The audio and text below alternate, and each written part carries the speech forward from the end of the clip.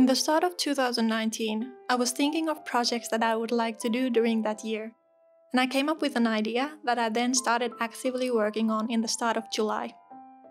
I wanted to create an art supply set, which included all of my favorite art supplies that I use in my daily work, and to have it available as a complete curated package in my online shop. I launched the first batch of the art supply boxes last December, and after that I've made a new batch available every 3 months or so that I can keep up with the orders and make more sets.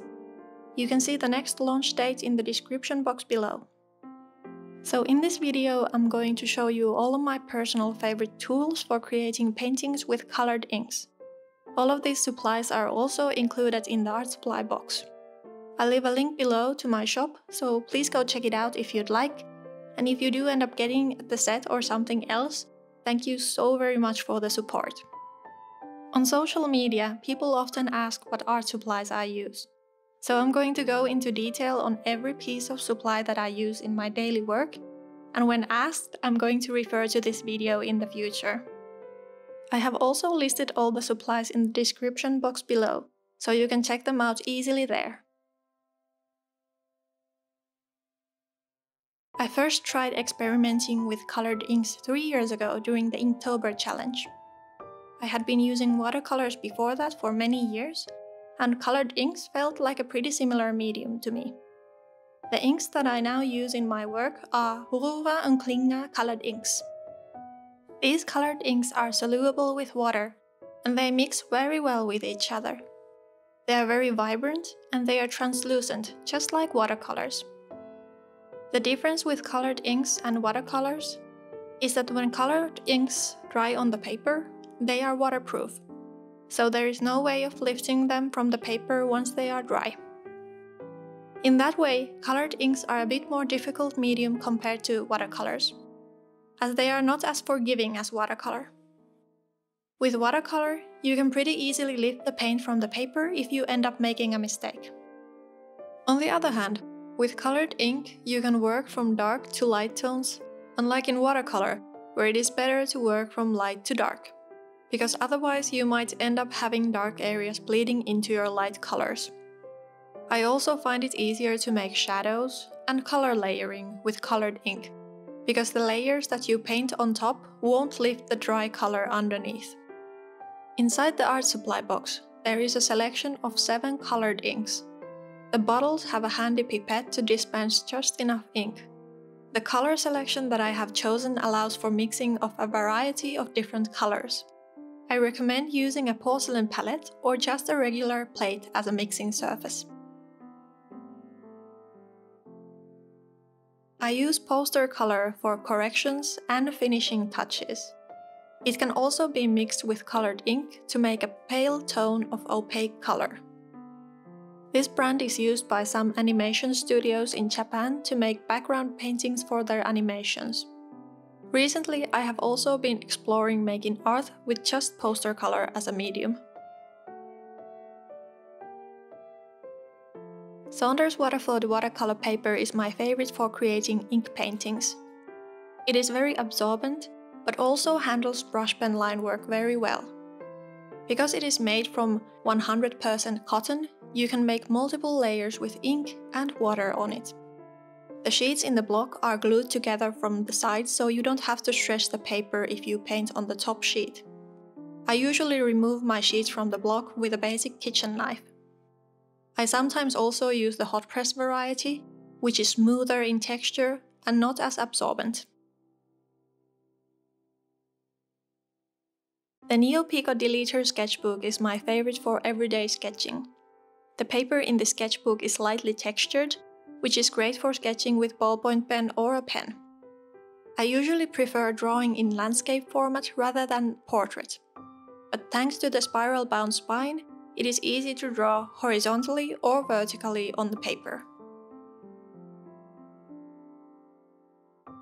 I use the Pentel pocket brush pen for all of my black line art. It's an amazingly versatile tool for creating thick and thin outlines, and to fill wide areas with black. The ink in this pen is waterproof once it's dry, so when working with watercolor paper, I usually let it dry from 30 minutes to an hour before putting color on top, so that it won't smudge. I use synthetic watercolor brushes almost exclusively in my work. These ones that Holbein make are definitely my favorite so far. The brush sizes that I use most often are 0 and 4. 4 is great for overall use and 0 for very fine details. I especially like the handle in these brushes because unlike typical brushes with wooden handles that get damaged over time with moisture, these won't have that same issue. The back end of the handle can be also used to scrape off dry masking fluid.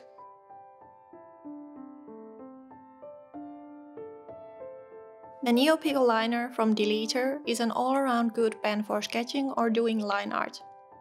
This pen is also great if you like the look of uniform line work without varying line weight.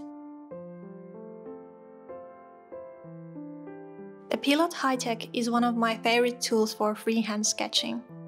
The nib is really fine and the ink flows nicely onto the paper. It's great when you are sketching with quick strokes as the nib can keep up with your pace very easily. These days I do all of my sketches with ballpoint pen without ever erasing. This method helped me not to focus on mistakes and to streamline my sketching process. When I have a final sketch ready for a painting, I use these colored pencils to trace it out onto the watercolor paper. My favorite colored pencils are the Faber-Castell Polychromos colored pencils. When they are used lightly on top of watercolor paper, you can't notice the sketches from underneath the paint you lay on top. I try to use the same color of colored pencil as the color that I will use to paint on top of that area for most discrete results. The Pentel Aquash water brush is very handy in multiple ways. I use it often when I'm on the go. The brush has a water container in it, so I don't have to carry a mug or such to fill with water. If I want my illustration to have colored outline, I fill the water brush with colored ink and use it like a brush pen to make a colored outline for the artwork.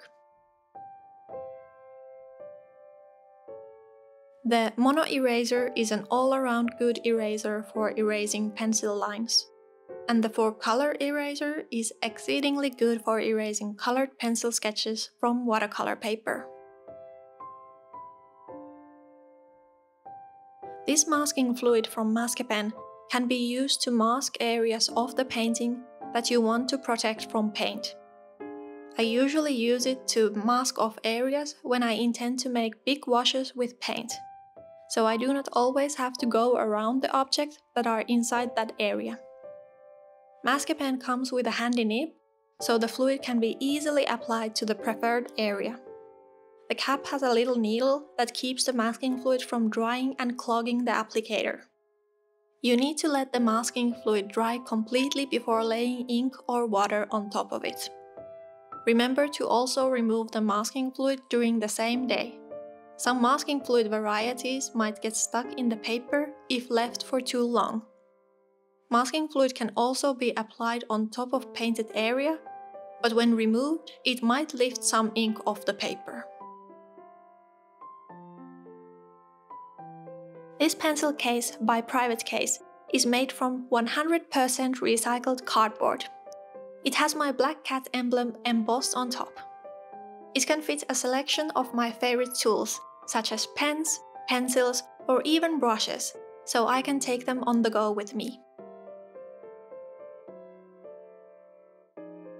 So these are all the tools that I use most often in my paintings, and every one of these items are included in the Heikala Art Supply Box. The Art Supply Box is a project that is very dear to me, and I'm all open for any feedback on how to improve on this concept. I'm hoping to do more projects like this in the future and probably offer different kind of sets and art materials for you to try out and get inspired by. Let me know if you have any ideas, I would love to hear them.